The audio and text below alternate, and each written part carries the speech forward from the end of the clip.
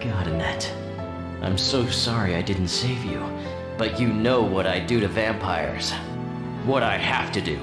Welcome to MojoPlays, and today we're looking at 10 more Easter eggs in Netflix's Castlevania adaptations that only players would notice. If there's something you think we missed, be sure to check out our first video. And beware spoilers ahead for both the original show and its sequel series, Nocturne.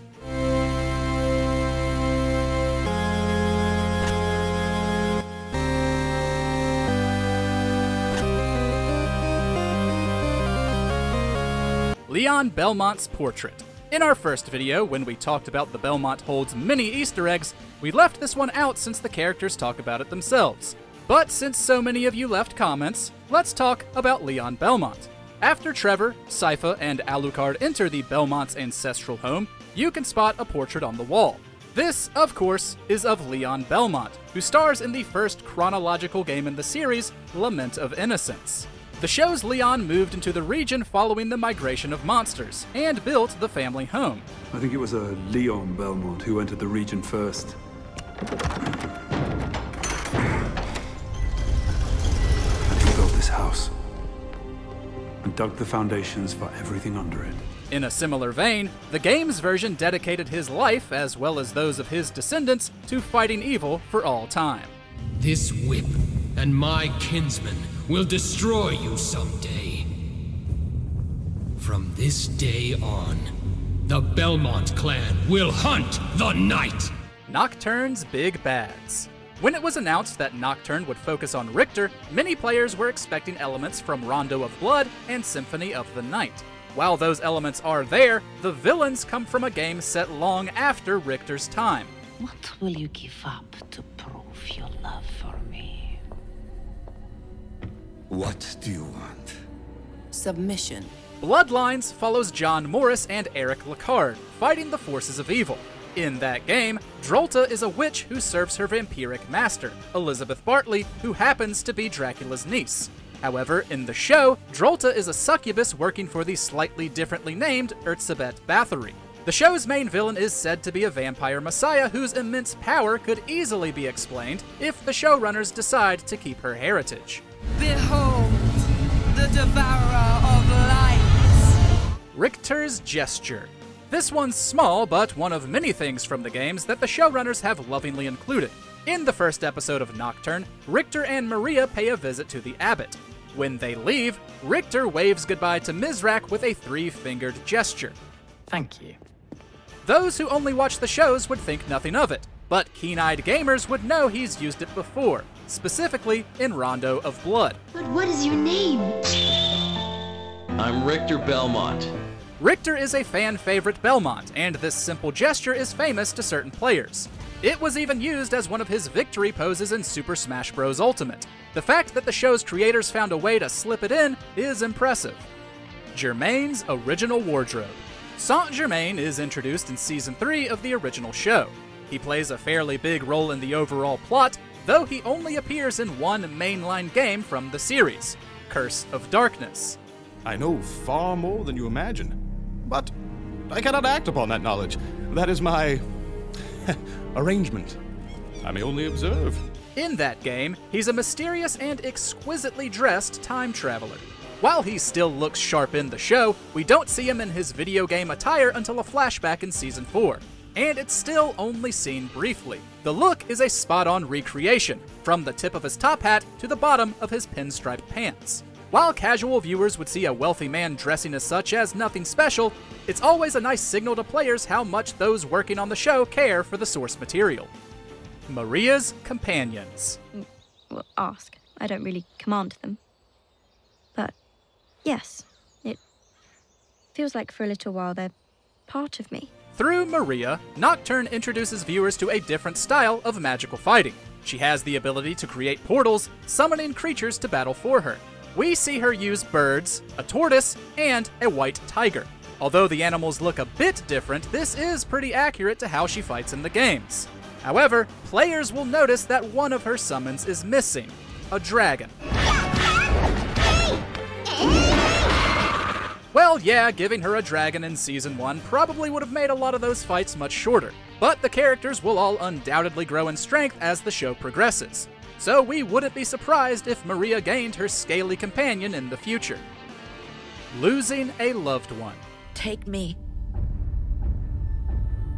In the season finale of Nocturne, Terra sacrifices herself to save her daughter Maria, letting Erzsébet turn her into a vampire. This adapts a similar event in the games, though changes some important details. Rondo of Blood follows Richter venturing into Dracula's castle to rescue his girlfriend Annette.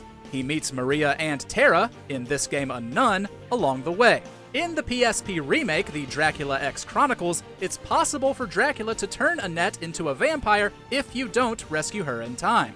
However, the show's version of Richter and Annette, while flirty, are not that close. So instead, it's Terra who gets turned, meaning Richter loses 2 mother figures in the course of 1 season.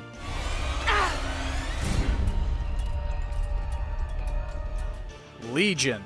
We've seen a ton of the franchise's villains and monsters adapted for the small screen, though Legion is one of the more disturbing ones. In episode 9 of season 3, Isaac battles a wizard who's powerful enough to not only mind control a ton of people, but to use their bodies to create a horrifying sphere of death. It's a pretty gnarly sight, but fans of the games would recognize this amalgamation as Legion. The boss first appeared in Symphony of the Night, but has popped up in several other games. It's such a visually striking design for an enemy that we would have been shocked had the show not included it.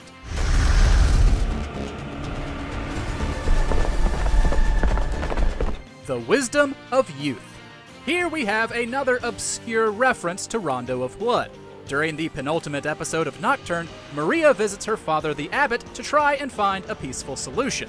Despite his misdeeds, he argues that what he's doing is right as he's following God's path. But Maria makes it clear that doesn't justify anything.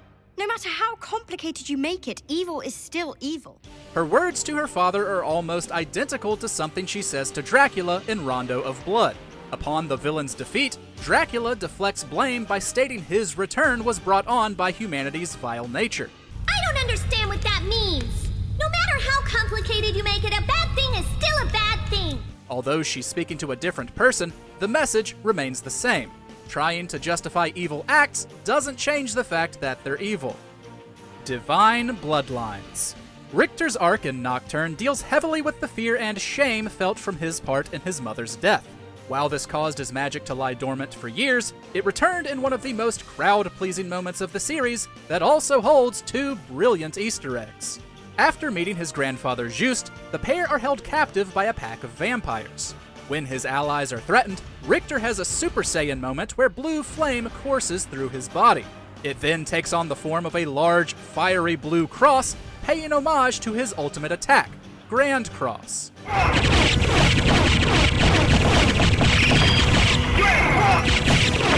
The scene is also accompanied by an orchestral version of Divine Bloodlines, which was first used in Richter's debut, Rondo of Blood, and has since become his theme.